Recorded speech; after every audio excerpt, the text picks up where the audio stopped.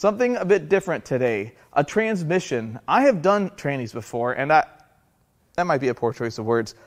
I am familiar with the manual transmissions that Mazda used in the 80s, 90s, and 2000s, and this is a 5-speed manual out of a 2000 Miata, an Evolution orange car, one of the rarest colors, and it's only got 113,000 miles on it. Now, this transmission came out of a parts car I bought at the auction out of Mississippi. It was crashed hard in the front. We were able to get it running, sold the engine, sold a bunch of parts, but I couldn't sell the transmission because it doesn't shift. Now, I've had 150, 200 second-generation Miatas in the door here, and I've had 1 or 2 bad transmissions, and I've never had one that didn't shift.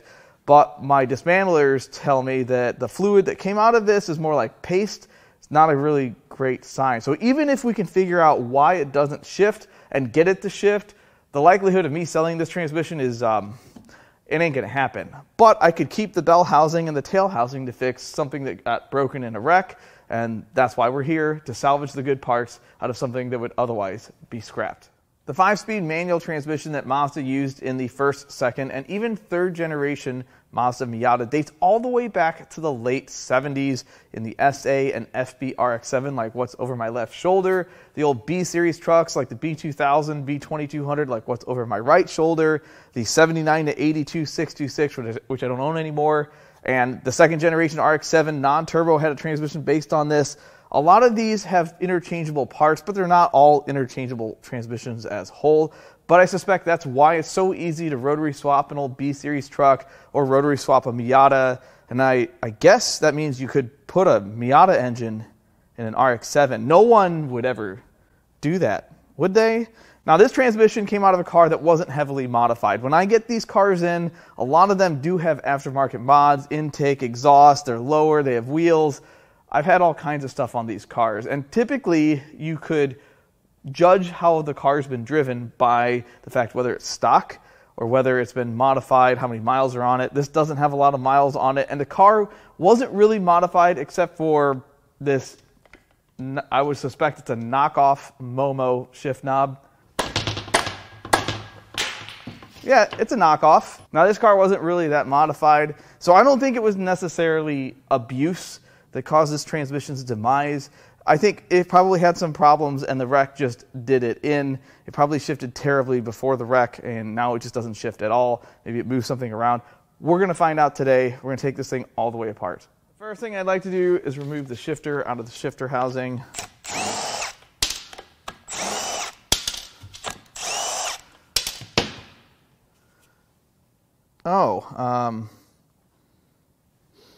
Whew! That was a mistake. Let me show you what this looks like. The amount of silvery, sparkly stuff is disturbing. Now, I'm not going to say that these are always perfect looking, but this looks rougher than most. I see a little bit of fluid in there. I don't really see the plastic end that I think that's supposed to sit in. I can't remember. Yeah, that amount of play in the shifter is because that plastic bushing is likely gone. It could be lodged somewhere, and that's why it may not shift. Let's take this apart a little further. We'll remove these 2 covers here. There should be a ball or a spring behind this. Yeah, there's the fluid. That doesn't look good. Let's pull the other side. I should tell you guys ahead of time, this is going to be really messy. There's the other side. That is not what you want your gear oil to look like. No, not at all. There's a better look at the hue to the fluid. Now, I know this is going to be messy, but it's okay. I've got plenty of pigment here. This just wipes up really easy. Not a huge deal. We'll just leave this right here so it can drip. Next, we will remove this housing. Give it a little tap. And there you can see, should be able to pull on that and shift it. It wants to go into fifth right there, but it doesn't want to rock. It doesn't want to rotate. These springs keep the shifter centered, the ones I just took out. I need to soak this up somehow. Let's just, I guess we could just roll the transmission over. We'll try that.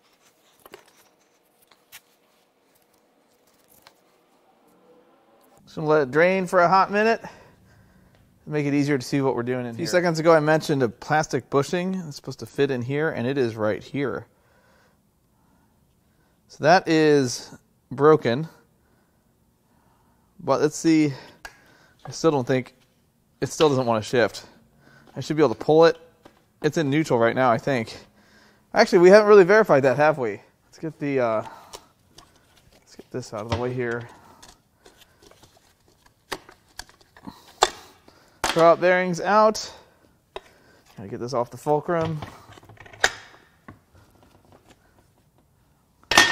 So normally, the failure I see with these transmissions is the input shaft bearing. And they feel super gritty when you turn them over. This feels a little gritty. It's not terrible. And the symptom that you can tell this is a problem, the symptom will usually mean some static when you take your foot off the clutch in neutral. And when you hit the clutch again, you press the clutch, it disengages the transmission, and you don't hear that noise anymore. That's usually an input shaft bearing. This one seems pretty tight to me. It doesn't seem out of character for most transmissions with 100,000 miles on them. We're going to take this cover off next. See if you can see anything wrong in here.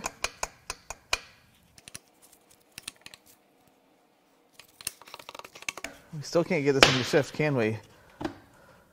No? Nope. It still doesn't want to shift. I'm going to turn the input shaft over and see if I can get it to go into fifth here. Uh-oh. Now that it's kind of in that gear, it feels terrible. I can barely turn the input shaft over, but now it's easier. So there's some bad stuff going on here. And from what I could see inside this housing, the problem isn't in this location. It's going to be in the center case.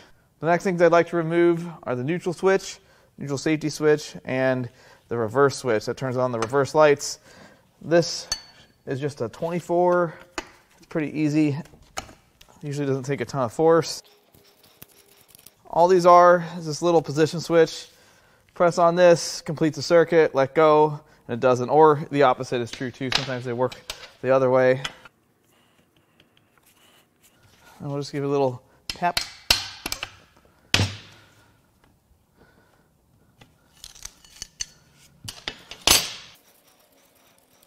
And normally this will sit in a little shaft. There'll be a divot where this ball, the end of the switch sits. And at the right position, this will pop out, I guess, which would complete the circuit. We're going to turn this thing on its side. We're going to start with the tail housing bolts that are the hardest to get out. Always want to do the hardest ones first.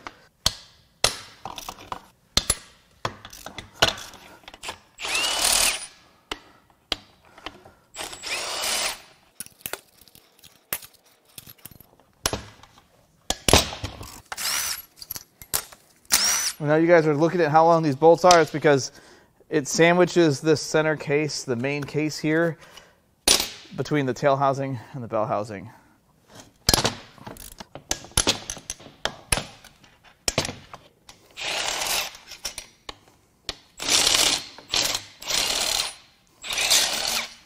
Now I'm going to roll it back straight up and down.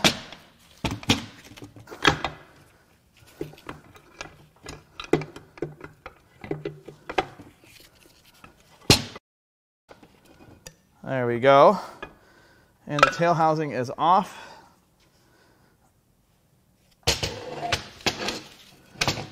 There's your gear that runs the vehicle speed sensor. It drives your odometer. Here is the tail housing. You can see the distinct line of fluid.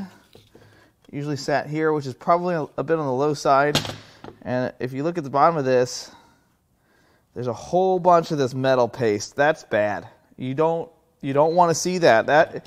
You can't put all this stuff back to where it came from. I guess that's the point I'm trying to make. They're usually not quite that full of metal.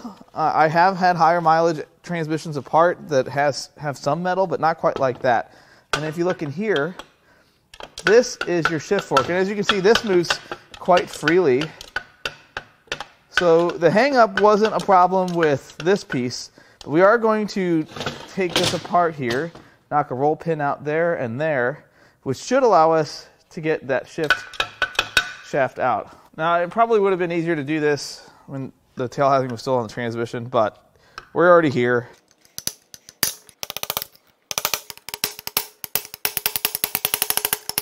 I'm going to do it this way so it has a place to go.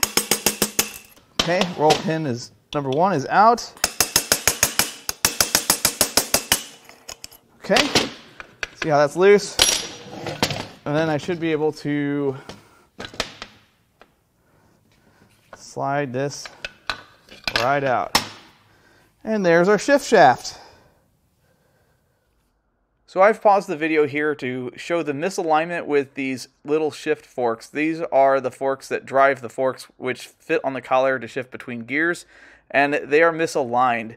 If it was all the way in one gear, that bottom fork would be further forward. This is kind of half into a gear, and I bet that the selector rod that we pulled out would not have fit comfortably in them, or it was stuck between two of them, not allowing it to come all the way out of gear or go back into the next.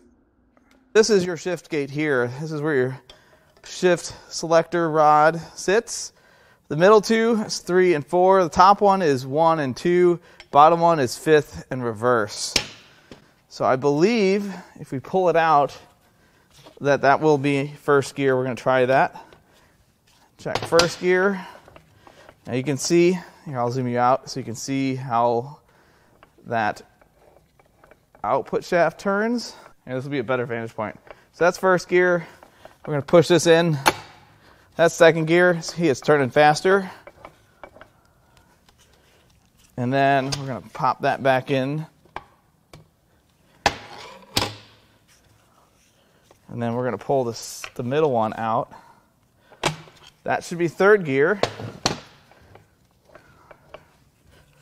And if we push it all the way in, that's fourth gear. We'll center this one and pull that one out. That's fifth gear. That doesn't really feel that great. There's a lot of load on it. And then if we go forward, that should be reverse. And look, shaft moves the opposite direction. So it seems to shift okay, and obviously we can't tell how the synchros are by doing this, that we can't tell how the bearings are by doing this.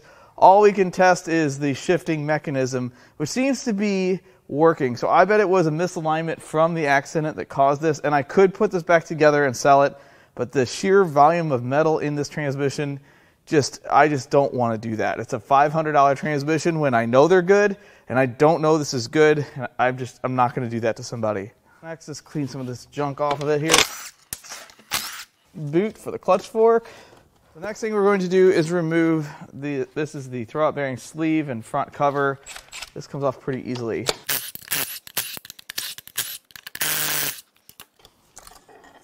And now you can see there's the input shaft bearing, and the inside of that looks dirty, not totally loaded in metal.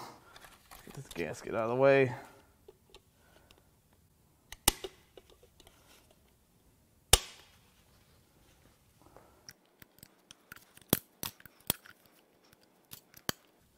We're gonna get it.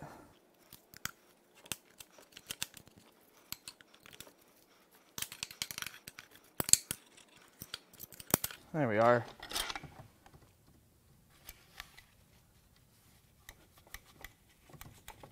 Well, we're almost there. Now we're off. And there's a snap ring down here, but I'm not sure if I need to take that out. We're going to take it out anyway. Let's give it some thunks. Oh, starting to split. Probably going to be leaking a little bit. Maybe not.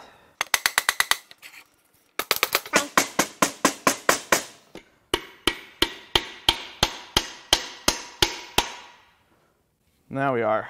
I had to knock that input shaft back in, trying to pull the shaft out. It comes out a lot better now.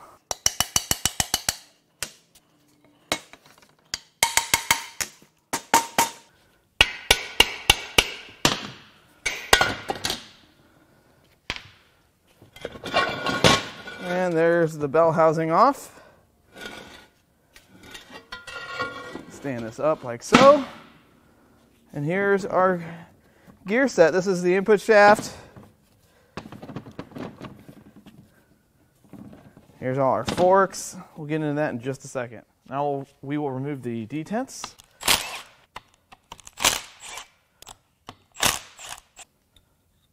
There's a spring. There should be a ball in there. There's the ball. Spring, ball, spring, ball. All right, now, see how these move a lot easier now? Now I can't get these out because these are still roll pinned in, so I suppose we could have done that before, but I need to knock all 3 of these roll pins out for those shift selectors.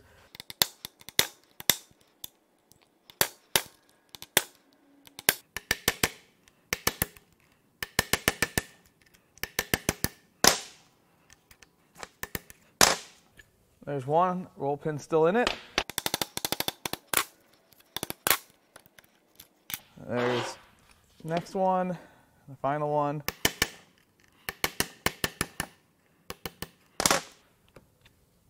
There we are. So keep trying getting this case apart here.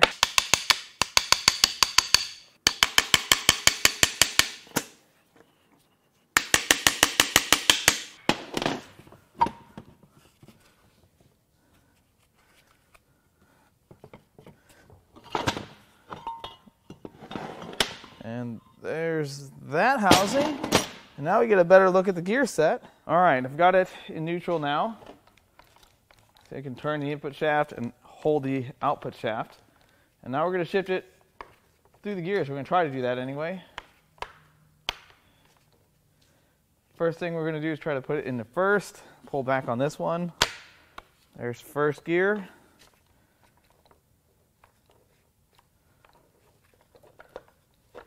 And then we're going to move into second.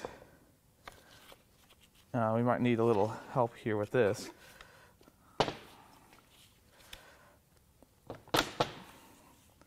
All right, there should be second gear. You see the output shaft is spinning faster. Now we're going to just use this to knock this into neutral again. Or maybe not, we'll just use this.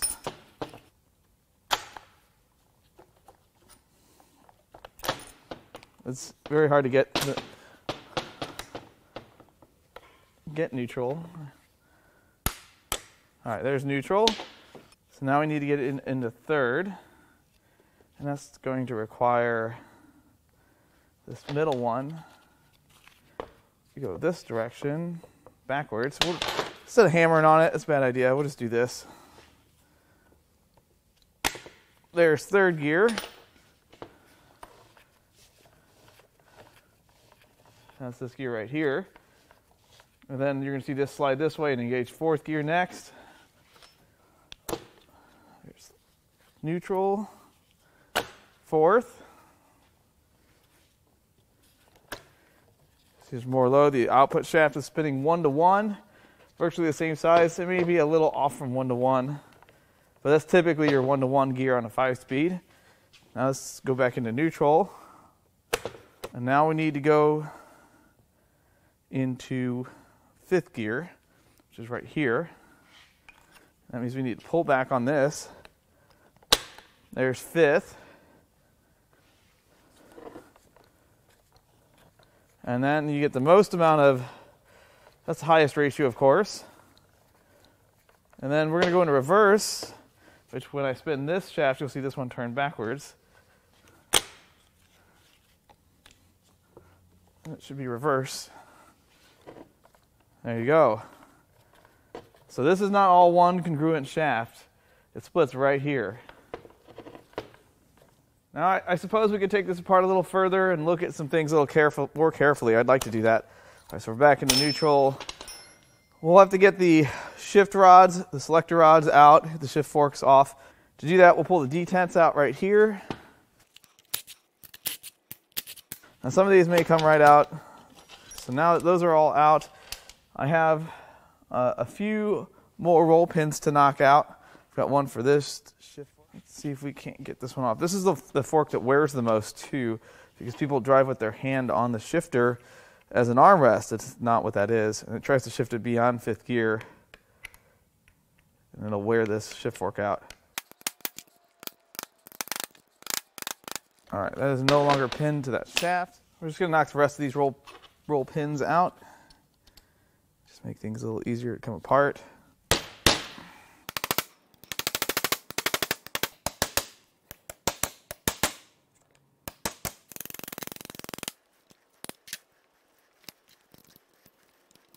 All right, there's one shift fork that we can't get out yet because it's trapped. But we will. We'll get this selector rod out. It can go out this way.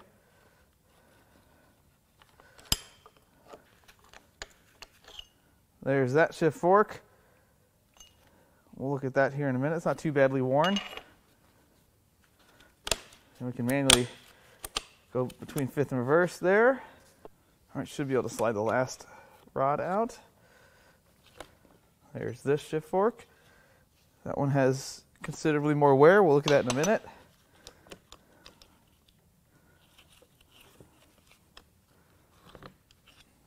There's the next one. Let's start with first gear.